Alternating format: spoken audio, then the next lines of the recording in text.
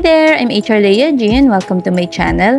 For today's video, ang topic na i-discuss ko ay kung ano ba ang gagawin kung ang Gcash account ay hindi pa din fully verified after 7 days from the time na nag-apply tayo for verification.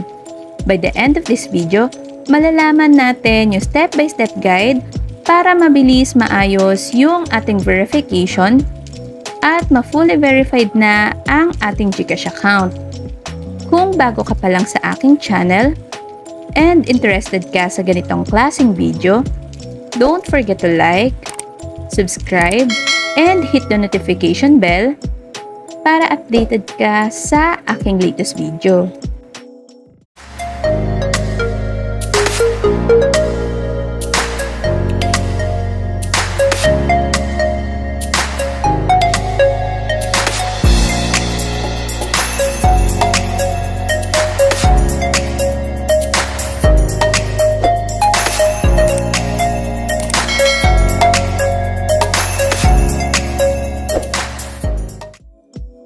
First, need muna nating i-screenshot yung ating verification status na we're verifying your account since kailangan natin ito sa pag-follow up ng ating verification.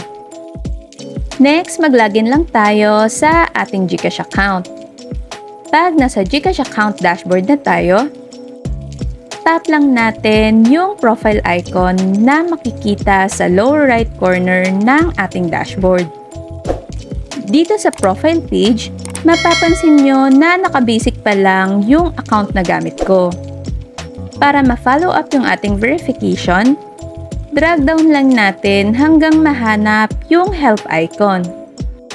Then, tap lang natin yung view all articles. At magdadirect ito sa help center page. Under product and services, tap lang natin yung your account na icon.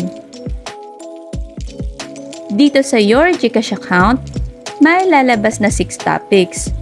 Yung get started with Gcash, verify your account, account security, manage your account, wallet and transactions, and lastly, yung manage your app.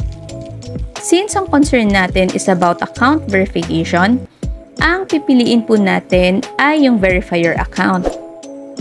Then, under verify your account, mayroon namang pong 8 articles.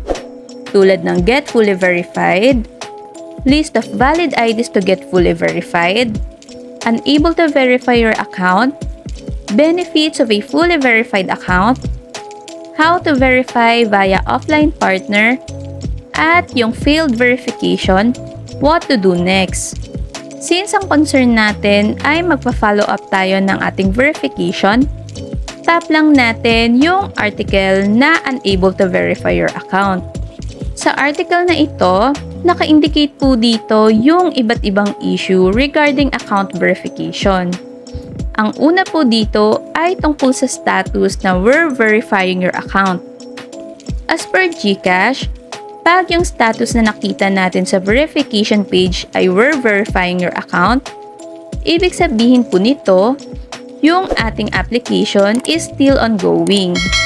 Umaabot daw po ng 7 working days ang processing ng ating verification.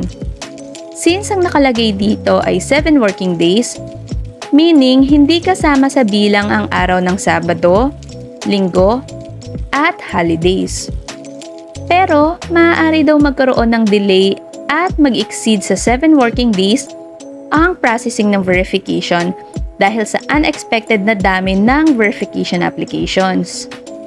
Kung lagpas naman ng 7 working days yung ating verification, maaari naman natin itong i-follow up.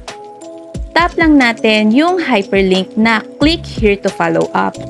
Then, magdadirect ito sa submit a ticket form. Naka-auto-fill out na po yung ating email address, Gcash registered full name, country, at mobile number. Next, tap lang natin yung your account type. May 4 choices po na lalabas under account type. Piliin lang po natin kung ano ang applicable. Kami po, ang pinili namin ay regular account. Then, need nating i-provide yung ID submitted for verification. Lalabas po yung list of valid IDs ng Gcash for verification. Ang ginamit po namin na ID nung nag-verify ng account ay yung e-fill ID. Since wala ito sa list, tinap ko lang yung others. Then, sa specify here, ilagay lang natin yung e-fill ID.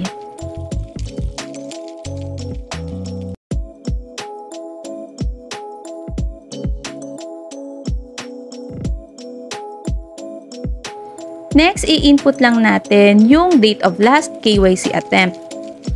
Para sa mga hindi na maalala yung date, kahit i-estimate nyo na lang po ito. After nyan, i-check lang natin itong screenshot of transaction or error prompt. Then, need naman nating i-input yung details ng ating concern. Ito po yung message na nilagay ko. Hi Gcash, good day. I would like to follow up the status of my account verification. It's already beyond 7 working days, and yet my account is still in verifying your account status. Kindly assist me to fix my concern. Thank you for your usual assistance. After ma-input yung ating concern, next need naman nating i-attach yung screenshot ng ating verification page na naka-indicate na we're verifying your account. Tap lang natin yung add file or drop files here. Then, magdadirect ito sa ating phone storage. I-select lang natin yung picture. Antayin lang nating ma-successfully upload yung file na inattach natin. Then, itap lang natin yung submit. After nating masubmit yung ating ticket regarding sa follow-up ng ating verification status, lalabas po itong Gcash confirmation page na we've received your request. Thank you for reaching out to us. We'll get back to you as soon as we can. Para naman po ma-check yung status ng ating submitted ticket sa ating Gcash profile page, tap lang natin yung help. Then, itap natin yung your conversations. At lalabas dito yung ticket na pinasa natin. Itap natin itong arrow left para makita yung response ng Gcash. After naming mag-submit ng ticket, naka-receive kami ng automated response from Gcash. Yung status po ng ticket na ito ay close na, since na-resolve na nila yung aming concern. Na fully verified na kasi yung aming Gcash account after 2 days. Friday kami nag-submit ng ticket at na fully verified yung aming account nung Monday.